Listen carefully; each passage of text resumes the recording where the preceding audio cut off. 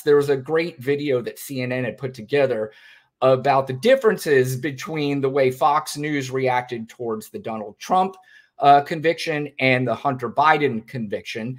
And if you haven't seen it, it's really good, but certainly not shocking. This is a new era in America, and I think it goes against the ilk of who we are as Americans and our faith in the criminal justice system. In the end, this jury of ordinary people from Delaware were not intimidated by that family, and they recognized that this was a clear-cut case and that clearly no one's above the law. This is a very political exercise, and you have to say that it accomplished what it set out to accomplish. But I would say this about Judge Noreika. I think she ran a very fair courtroom. She ran a very fair trial. I guess we all need, what, to shop at Banana Republic from now on? Because that's what it feels like. Yeah, a Banana Republic. For years, the Bidens have been able to escape any legal accountability for their sleazy, corrupt conduct. But today, their luck ran out. At least Hunter's did. Power is all they love. And they're willing to do anything to cling to it. They're willing to destroy the rule of law. The Republic has been wounded by weak lawyers and talentless political bloodhounds. It gave me a little boost of confidence in the American legal system, although they still have a lot of work to do to win me back. I believe that there was a conscious collusion of allies that came together. It's pretty obvious, with a private strategy to eliminate a common shared adversary. Hunter's going to jail, so Joe doesn't have to. And when he comes out, he'll be rewarded for his loyalty, like a made man in a Biden crime family. Okay, actually, I think at this point, you get the point. It's Fox News doing the Fox News thing.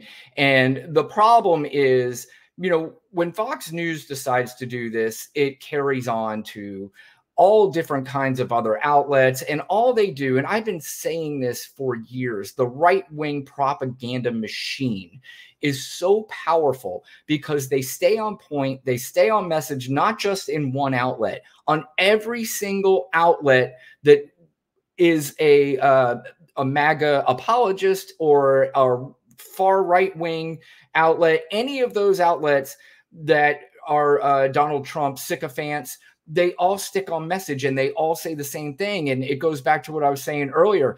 Even when their original message doesn't work, they just keep molding it until they get to a place where it does work.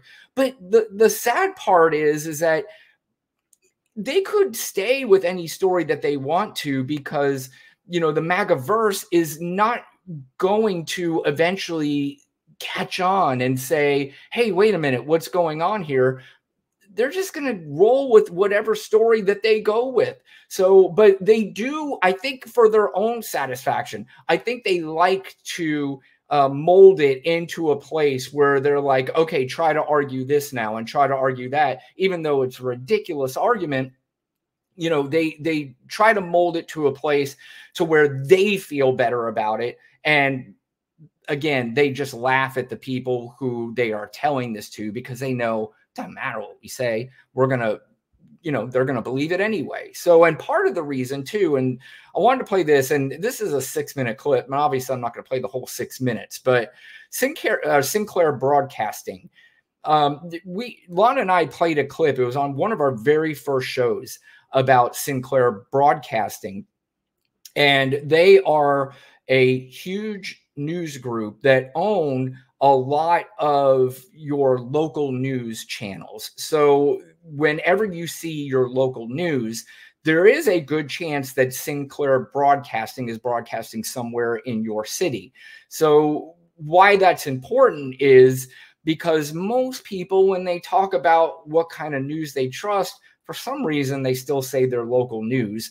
But the local news is someplace where people used to go to a lot. I'm not really sure how much people go to local news as much as they used to, but there are enough people that still watch local news to where their views are being shaped by a group that is far-right extremist, but they seem like they are fair. They seem like they are just regular and they want to report the news to you. But what I was saying is that Lana and I had played a clip of Sinclair where you could see all of the different broadcasters from a bunch of different syndications or syndicates. So they would play a broadcaster from one city, they play a broadcaster from another city, and another, and they were all saying the exact same script. In fact, they molded it all over each other to where it was just a bunch of different screens with a bunch of different people saying the exact same thing. They're just repeating the script that is given to them that they have to read every night. So people across the country are hearing the exact same message. This is an example of what I'm talking about. They did it recently with Joe Biden and his age. I'll play a couple minutes of it so you get the gist, but watch this. The Wall Street Journal calling into question the mental fitness of President Joe Biden. As national correspondent Matt Gelka tells us, the issue could decide the election. Wall Street Journal has published a story which calls the mental fitness of President Biden into question. As national correspondent Matt Gelka tells us, the issue could be an election decider. Should he be on that or any ballot? The Wall Street Journal is out with new reporting calling into question the mental fitness of President Joe Biden. As national correspondent Matt Gelka tells us, the issue could be an election decider.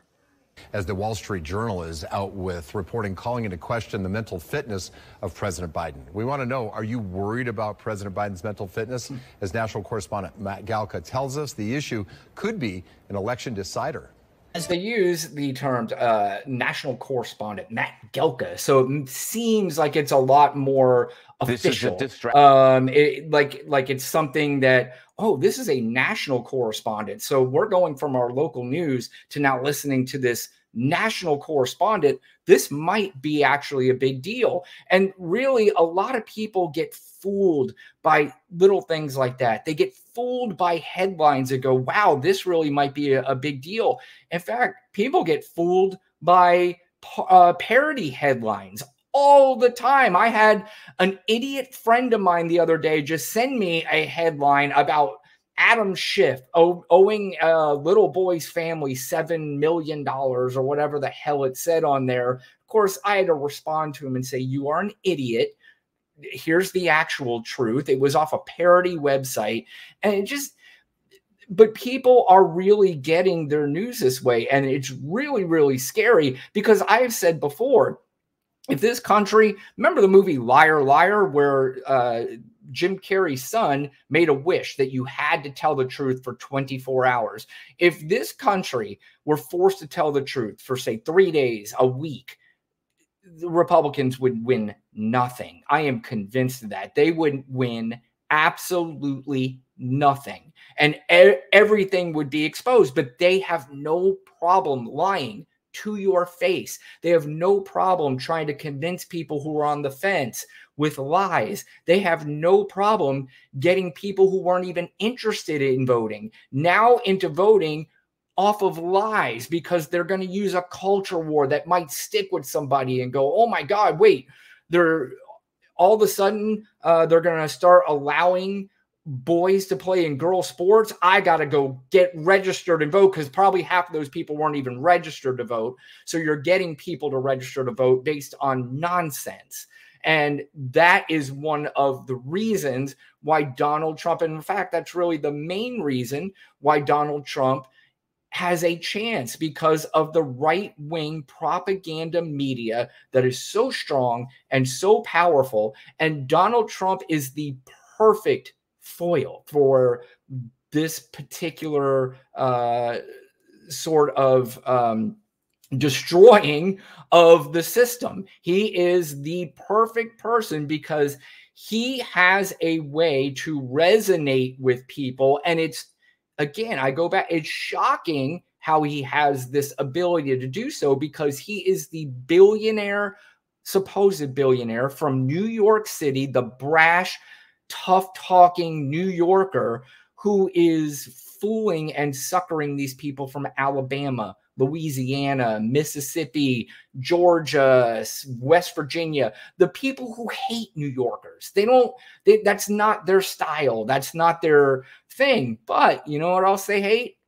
They hate people who aren't like them. And Donald Trump, even though he's not like them, he tells them about the people that they can't stand. So it resonates with them. And now it's more important to them that this anger inside of them about everything that they did not like for years is now being validated by this guy.